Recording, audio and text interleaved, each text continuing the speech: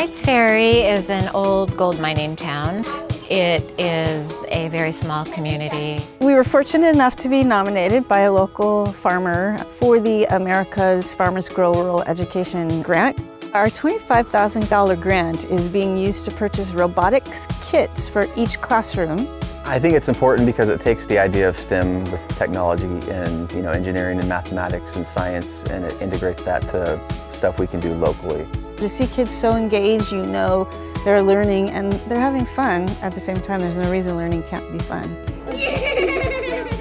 Our kids in the rural areas need to be able to compete with the kids in bigger, more suburban or urban areas that have a lot of this. But also, if you look at agriculture, there is a lot of technology that's being used in agriculture. When we found out that we were getting a grant, we were overwhelmed. It's an incredible gift for our school.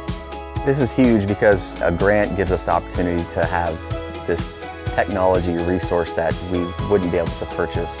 Without the opportunity provided by the Monsanto Fund, we would have had difficulty coming up with $25,000 to fund this program, which helps us emphasize high-quality learning.